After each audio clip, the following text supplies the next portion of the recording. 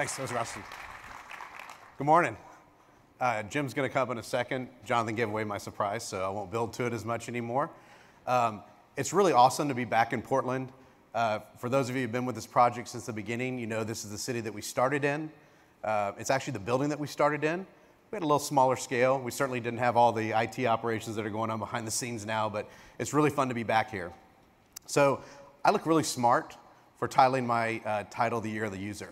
I actually didn't coordinate with this. I didn't know we were going to have users talking today. But I did this because I actually think it's important that we start talking about the user. And in fact, I'm going to do something a little different with my keynote. I actually want to hand my keynote over to HubSpot, who's a real company using OpenStack to solve real business problems. So let's just keep going with this theme. Before I do that, I want to give you kind of a quick update on what's been going on with us in the community and talk a little bit about how we actually got to this point. So in 2010, we had a very basic but important task to do. That was we needed to actually build OpenStack.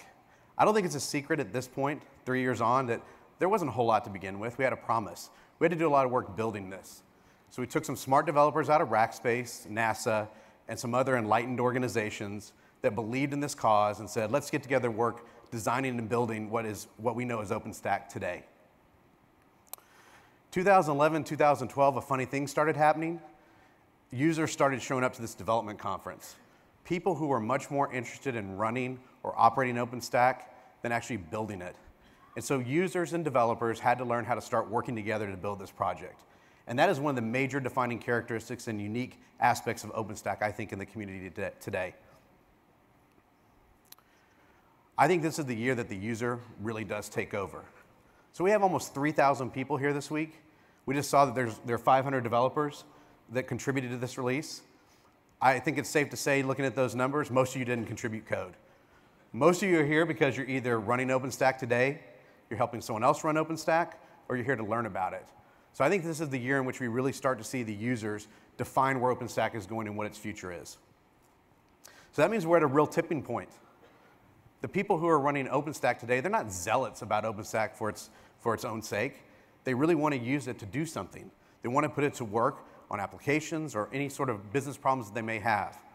If you were with us in San Diego, we had Troy Toman, our head of engineering, give an update on how we're actually using OpenStack and the performance characteristics we saw in our public cloud.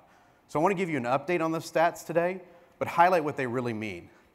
OpenStack is being used, and it works. So let's look at some of those stats. We launched Nova OpenStack Compute in our public cloud in August. Since then, we've had over 549 million API requests. It's pretty good usage, right? It's had 99.94% availability during that time. Pretty reliable.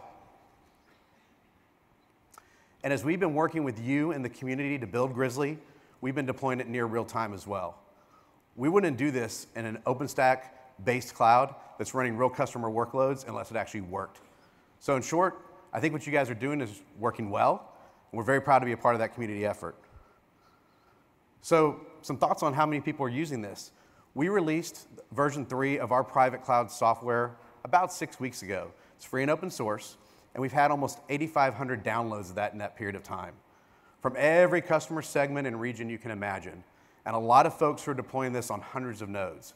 That's proof that the world wants OpenStack and is ready for it today. If you saw yesterday, we made an announcement about the Rackspace Global Cloud Network. We're really happy about this. Our intention is to help service providers who not only want to deploy OpenStack-based public clouds to be able to do so, but also to help operate them, which is a key component of getting clouds up and running. We also want to make sure that those clouds are federated together so that users on those clouds can be assured of a consistent and integrated experience around the world. And so we'll be doing a lot of work on that this year. People usually don't like to show slides that go down and to the right. In this case, I'm really proud of this. So Rackspace's relative code contributions to OpenStack have decreased. It's a great thing. The reason, as the community has stood up, our relative contributions have gone down. You guys are simply developing code too fast, and we can't keep up. Doesn't mean we're not developing a lot. It doesn't mean our overall level isn't increasing. It actually is. We're adding developers to the project every day, but you guys are simply growing too fast. The fact is there are over 45 companies that contributed to Grizzly. which means that no one company, no one organization, no one person actually owns the direction of the project. We all do. It's a true community effort. And so one of the things I want us all to keep in mind this week is we're all talking about the different great things we're doing as vendors and users in the community, is to remember that this really is not about any one company or organization winning in OpenStack. This week is all about making sure that we're all doing the right things to ensure that OpenStack actually wins and is successful for users in the cloud market. So we have almost 200 Rackers that are here this week. They are crossing every span you can imagine. We have obviously developers. We have people who are involved in our QA and testing. We have lots of our operators. We have marketing people. We have community people. If we can be of help to you and engage with you, please let us know. We're here to help build something great with you this week. So with that, my surprise is gone. I want to introduce HubSpot. So if you're not familiar with HubSpot, they build marketing software that enables their customers to convert leads into customers for themselves. They serve over 8,000 customers worldwide. I want to do a video before I have Jim come out to do a quick introduction to what they do and how they're working with OpenStack today. So here we go. HubSpot, we like to think, is the only marketing software that you'll ever need. We have over 8,500 customers. We focus from SMB through the enterprise, and we do everything from content generation, capture, social media, lead nurturing, email marketing, all the way to marketing analytics. We think we make marketing that people love. So we've been a Rackspace customer since 2007. Early on, we decided we did not want to be in the colo business or the racking hardware business. So we didn't have the proverbial server under a desk. We had a server in Texas. Our mantra is we ship to production about 75 times a day, about 2,000 times a week for QA. We not only deal with continuous build and continuous deploy, we deal with continuous provision. That gets extremely demanding on a team like ours, where we have to make sure that the infrastructure is ready and able to take those updates. At any point in time, our cloud needs to support all those types of products. That can range from Hadoop all the way to MySQL, to a Django stack, you name it. For us, a product idea might be a PM who has some coding capabilities who wants to put out a prototype and actually get internal feedback or get a select customer group of feedback. And the last thing we ever want to do is tell them they have to wait for IT or they have to wait for us to get a server. So from idea to production could be 30 minutes. So we've also grown up in large public cloud spaces.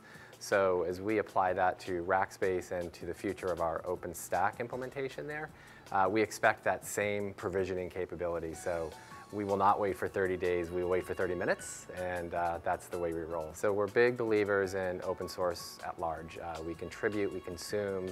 95% of our product has been built on open source, but it's always been at the application and library layer up. This was the first opportunity that we believed could handle our volume really in our future growth and scale, that we could actually have an open source VM hypervisor / operating system, which would give us all the benefits of what the large public cloud providers have, as well as control and QoS and scale that we would like to see in more of a private managed environment at Rackspace.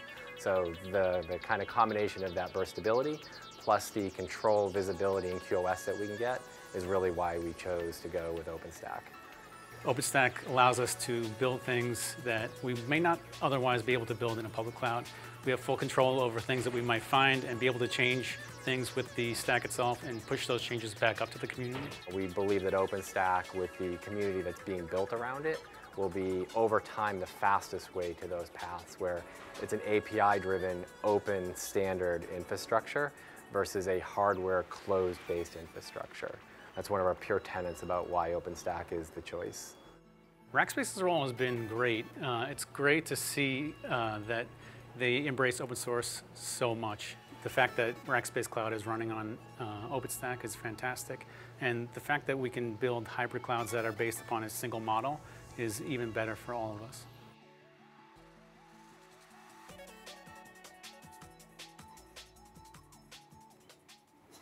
Okay, and with that, I would like to ask Jim O'Neill, the CIO of HubSpot, to come up and tell us more. Thanks, Jim. Thank you.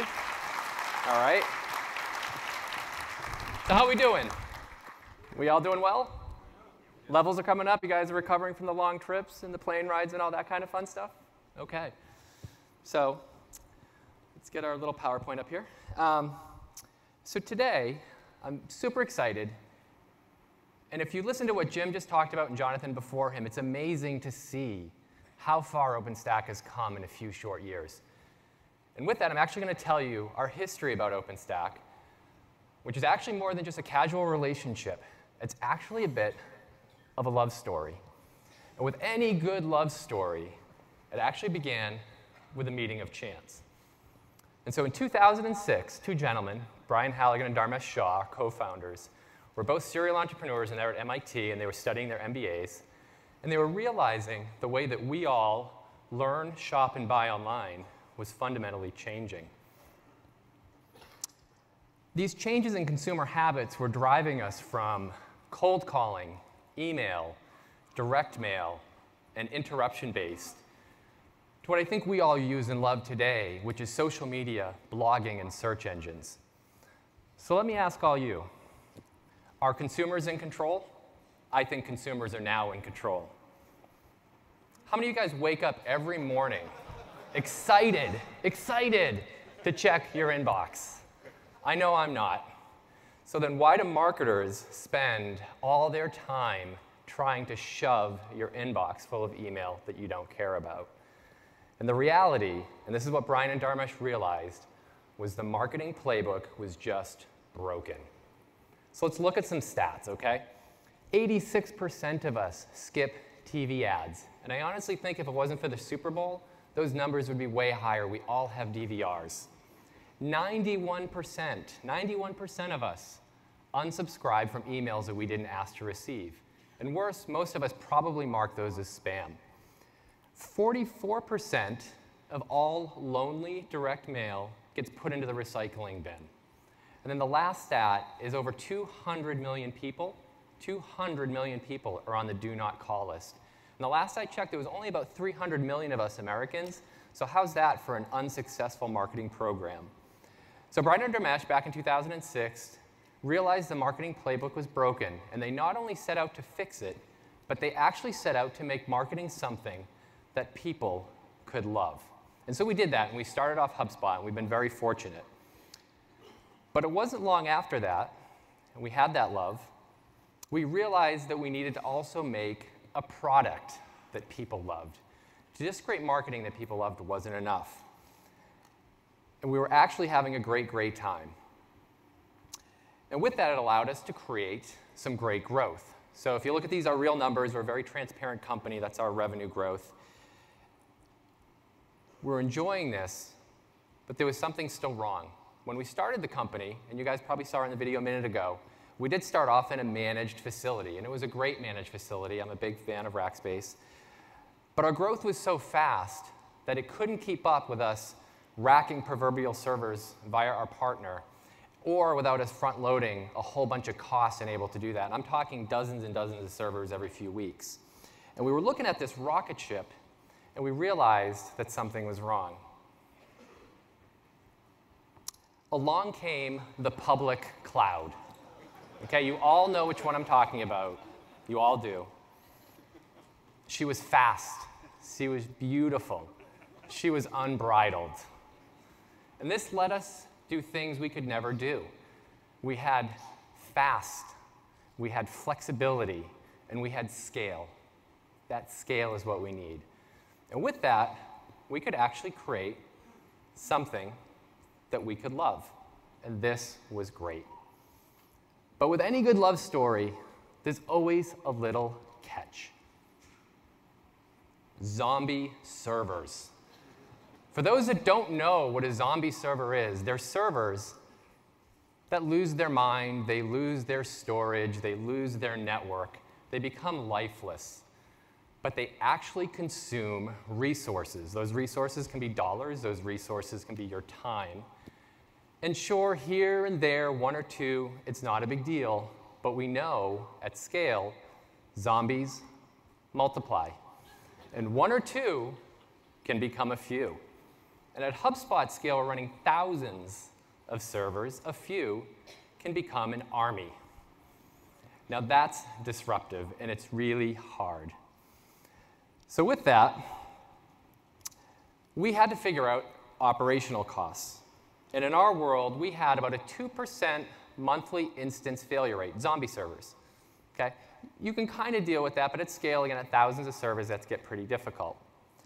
At the same time, we have a 20% quarter-over-quarter instance turnover rate. And what does that mean? Well, we're growing so fast, and we're having to spin up so much capacity that we may need to scale up, or we may need to scale out our infrastructure. And in the public cloud, that's hard, because you don't necessarily have all those options to do that. So what we really have to do then is to take all of that and do it ourselves. At the same time, that tugs exactly against our reliability. So this is our target uptime, 4 nines. And I hear telecom, the guys that went before, it's amazing when people talk about 5 nines. We'll be very happy when we get to 4 nines. But to get to 4 nines, you really need to have a lot of control. And it's hard, hard, hard, hard to have control when you have this kind of chaos.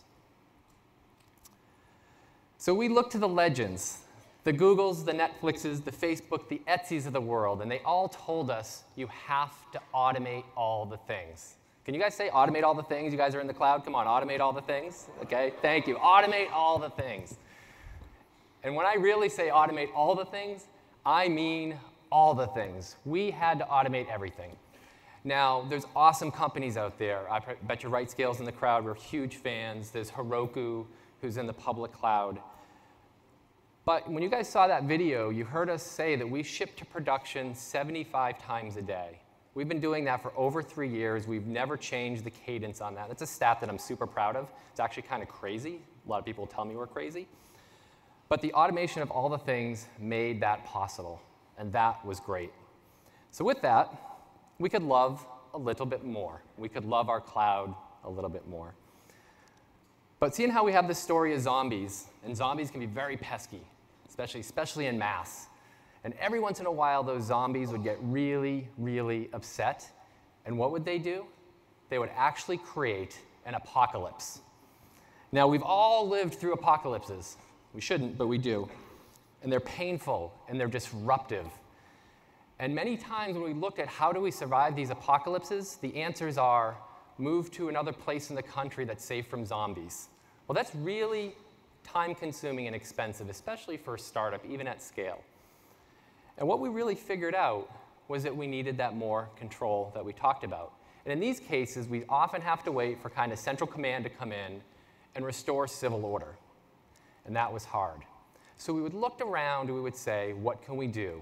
But we really felt like our hands were tied. They were tied to this cloud model that we couldn't control. And that got very frustrating. So then along came OpenStack. And a little history of OpenStack with HubSpot is every year since we started the company, and I've been there since we started it, we went out to market, and we would look at the public cloud providers, the private cloud providers, the colos, and all those kind of folks in between.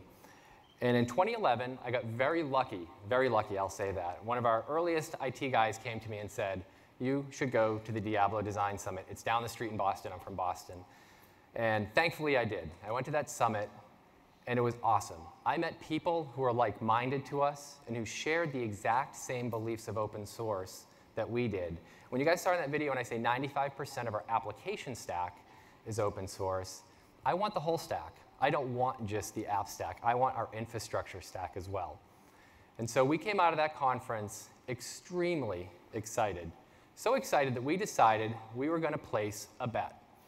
So within 1 month of coming back from that Diablo Design Summit, again, we're a late-stage startup, we put down a whopping 9 servers, 9 nodes.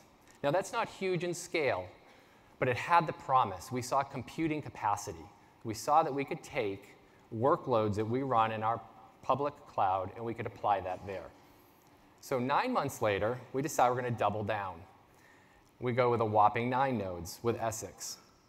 And it's starting to get a little interesting because we're beyond just compute. We're now into storage. And that was a huge need for us. Just as a quick soundbite, we run about a petabyte of storage. It's not the big data, but it's getting there. So now fast forward a little bit later, 6 months after Essex, with the launch of Folsom, we place all cards on the table, 166 nodes. And that may not sound like a tremendous amount. If you look at the number of cores and the amount of RAM, it's 2,000 cores, it's about 20 Ts of RAM, it's 2.5 petabytes of storage. That's actually larger than our entire implementation of our public cloud. So that's pretty big. What's even more exciting is it actually doesn't stop there with Folsom. With Grizzly, which is honestly just 2 weeks old, and we've all just heard about Grizzly, we're taking that one step further, and this is all live. We talked about the public cloud, okay? We're going to add in our private cloud for hybrid, okay? We're now extending that with Grizzly to full bare metal. So when we think about it, we have the exact same image running in the cloud of our choice. That could even be a colo if we chose to. And really the beauty of that and what that gives us is image parity. So I just want people to pause and think about that. How many people have been able or been wanting to take that one single OS image and run it in any data center, including a public cloud? And the beauty of that is our application doesn't know where it runs anymore, and our application doesn't need to care where it runs anymore. And we find that really game-changing. So with that, we can have public, private, and bare metal all in one. That gives us efficiency. So I hadn't talked yet about the efficiency word. So we've taken this now single OpenStack image, and we've picked it up from the public cloud. We've moved it into our Rackspace-powered private cloud. And we're seeing the same exact workloads. These are Hadoop, HBase, so even non-traditional from the VM standpoint. And we've seen a whopping 4 times increase in processing of that exact same workload. So we're really, really excited about that. We actually think this is just the beginning. We haven't yet had time to tune and move all the knobs and the levers, because folks that deal with Hadoop and HBase know there's some intricacies with that. How's that for control? People excited? I'm excited. Come on, be excited, be excited. Okay? So with that story, we're actually going to take a pause. And Mark from Comcast kind of stole my thunder because we are going to do a live demo. And the first rule of live demos, I'm going to walk over here, for anyone that's ever done a live demo, is you never do live demos. But I'm going to do a live demo. And so let me talk a little bit before I do it about the live demo challenge. So when the Rackspace gang came to me about a month ago, and they said, Jim, I'd like you to do the keynote, you're up to doing it. And I said, kind of like Jim Curry, I'm not a big public speaker, I really don't want to do this, but I'll do it because I feel that strongly about OpenStack. But what I said to my gang who run our DevOps team is, can we not just do the standard keynote? Can we actually demo all of the love and magic that we've got in our public cloud and actually make that work in the private cloud, in this new OpenStack private cloud? And I threw the gauntlet down and I said, I don't want a demo. I want the real deal. So here's the caveat. Only 10% of what I'm going to show you today was tweaked. And I'll be honest, I'll be fully transparent about what we tweaked for the demo today. Everything else is 100% live. So I'm going to ask for one big thing. If this demo works, and I have 100% confidence it's going to work. This is in production, by the way, real production. You give our DevOps team, a couple in the room, Craig Tracy you saw in the video, give them a little love when I'm all done with this. You've got to give them a little applause. OK. So with that, I'm going to take an application, just any app, our login app. So for HubSpot, we have tens of thousands of marketers creating love every day for their customers. And I'm actually going to take that app, and we're going to make a change and add more OpenStack capacity to that app today. That app also runs in the public cloud. So I'm crazy enough that I'm going to take that public cloud, and I'm going to sprinkle in a little bit of private cloud powered by OpenStack. I'm going to do that in under 5 minutes. So we are going to go, and I'll do this, and you guys can all time me. We are going to go take an image from Glance on OpenStack, get it on an OpenStack Nova compute node. We are going to provision capacity. We are going to network. We are going to do all that fun stuff, and I'll go into the details in under that 5 minutes. Now, I don't know about for you, but for me, that would have historically taken days, weeks, hours, and maybe even longer in a traditional IT environment. So I think this is a big deal. So let me introduce you to Rainey. Rainey is a good friend of mine. She's the actual tool that I'm going to use today to show you this. Now, Rainey comes from the name of raining servers because we were raining so many servers all the time, okay? That's actually a lie. It came from raining cash. We were spending so much money spinning up servers so fast. We've long since fixed it. We've learned the lesson. If you guys know the public cloud, you know to turn the lights off. That's a very common expression nowadays. We now turn the lights off. But I'm going to introduce you to Rainy. So what Rainy's going to do for us is she's going to provision hardware. She's going to install software. She's going to configure that software. We use Zookeeper and a bunch of configuration tools. And we're going to network that software. That is going to be live in our production environment within 5 minutes. Now, we couldn't do this. I'm giving 2 shout-outs, and I normally don't do shout-outs, but I'm going to give 2 to Ops Code and to Puppet, because anything that you guys see around these automation frameworks is not possible without those guys. So give those guys thank you. Okay? That is not something HubSpot done. We just take those ingredients and put them together. All right? So let's do a real demo. So if we can switch over to this computer. We live? Good. You guys can see Chrome. OK. So we are going to go to Rainy. And let me shut down my instant messages so no one pops up. Now, Rainy looks a little sad and lonely, but we're going to get into it. And a couple interesting things. We call it condensing. And what condensing is squeezing the clouds. We're going to squeeze these clouds into actual computing power. And you can see I can do OpenStack, or I could choose a public cloud. And some quick things is you can see a host name. This is live. Don't kill me. And don't get me into host names. We treat servers as dispensable, so we use mountain names. You guys may use something else. And this is a list of every single one of the HubSpot projects that's 100% automated. We have this massively fine-grained cloud infrastructure. So I'm going to do the demo. I'm crazy enough. We're going to do production. Hopefully, anyone that knows clouds knows that you tend to choose an instance size. Now, the beauty with OpenStack, I'll choose a large, is if I chose a Hadoop or H-based type infrastructure node, well, that's going to go on bare metal. So from the end user, a developer, an operations engineer, again, they don't know and they don't care. For today's demo, I will do Tomcat. And I'm going to condense, AKA squeeze the server.